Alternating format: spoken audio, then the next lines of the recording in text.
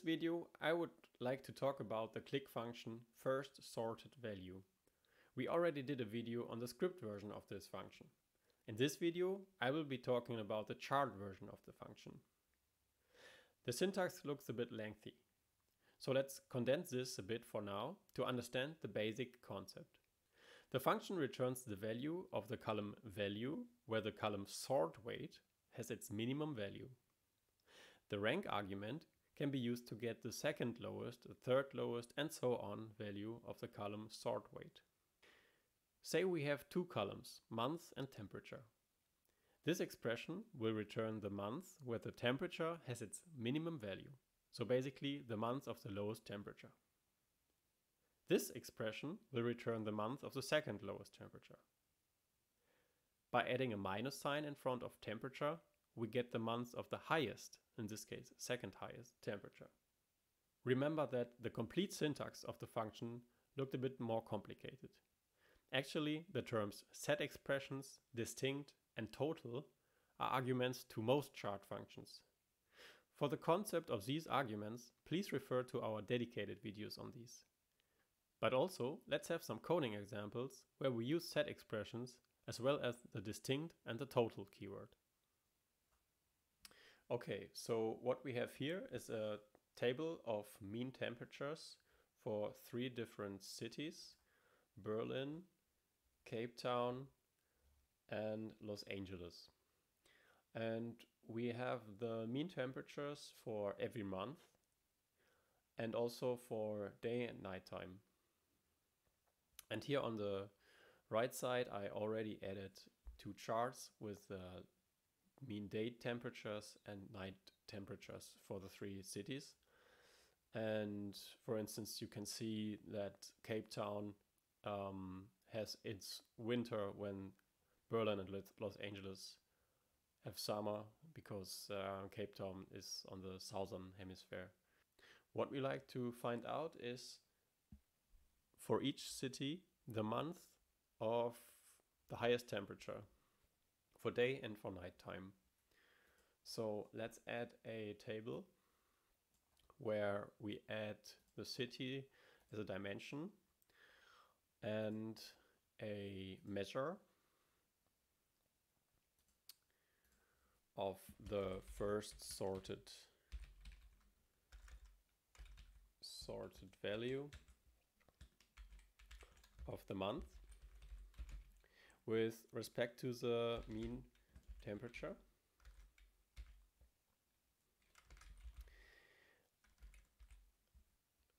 But we want the highest mean temperature, not the lowest, so we need to add a minus sign in front of the mean temperature. And also, we would like to see the temperatures only for daytime. So we need to add a set expression where we set the daytime equal to day. All right. Okay, so we can see that for Cape Town, the hottest daytime temperatures occur in February. But for Berlin and Los Angeles, the function returned null. Why did it do so? Because if we have a look at Berlin, for instance, and we look for the highest temperature, then we see 23 degrees occur in July, but also in August. So the month of highest temperature is not unique. It could be July or August. And in that case, the function FirstSortedValue just returns null. To overcome this problem, we can add a distinct keyword in front of month. So now it looks at all the distinct values and returns the month of the distinct temperatures. So let's have a look. Okay, now it returns July. Why did it return July and not August? That's just because of the loading order. just because July occurred first in the loaded table. All right, so let's call this maybe highest day temperatures.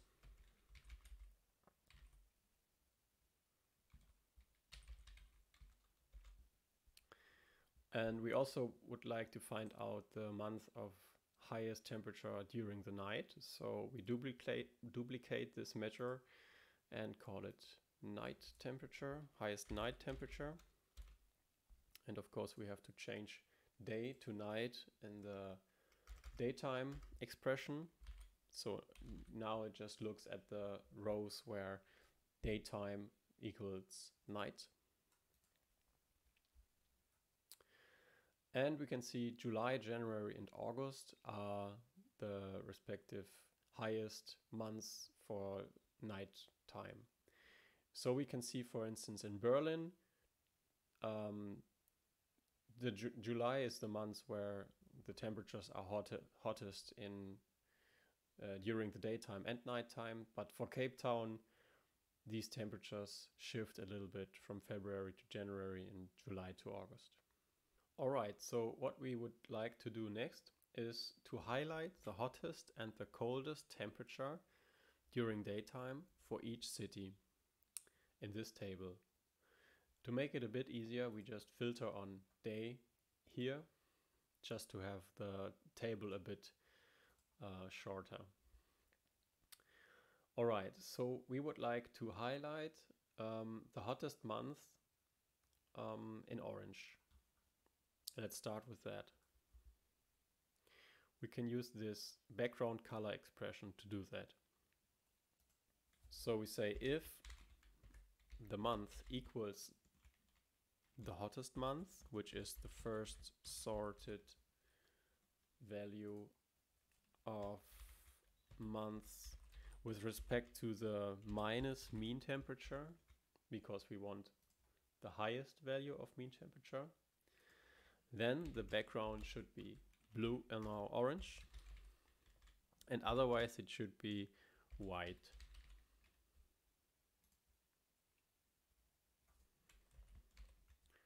Let's see. Okay, now we see that the function colored every single row orange. Why is that? Because it looked for the highest temperature for every combination of the table. So for instance, for the combination of Berlin in January, the maximum and only value is 2. For Berlin in February, the maximum value and only value is 3. So what we actually want is to look for the highest temperature across the whole table. So we kind of need to disregard the table dimensions. We can do that by adding a total keyword. And also we take the distinct months, by the way. And let's see how that works out. Okay, that looks better. Let's have a closer look. So it says Berlin, July, Cape Town, July, Los Angeles, July.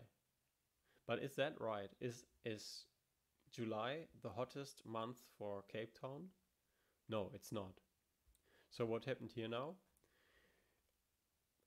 Now the function looks at the whole table, looks for the highest temperature, which is 28.5 degrees, and it associates that with July and just colors July everywhere orange.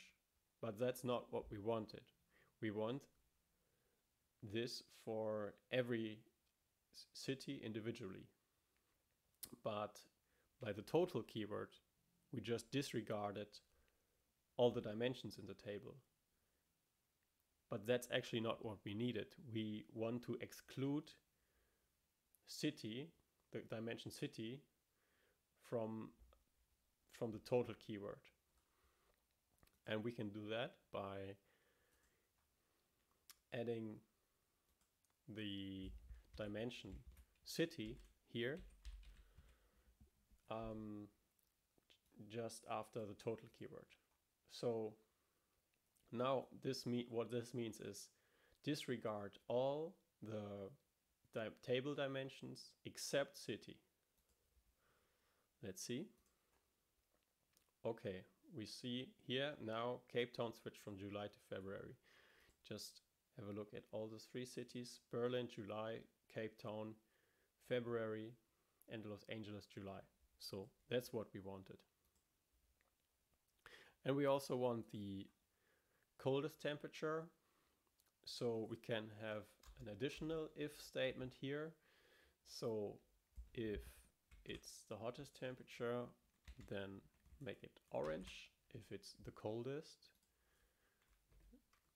temperature, then it should be, let's say, blue,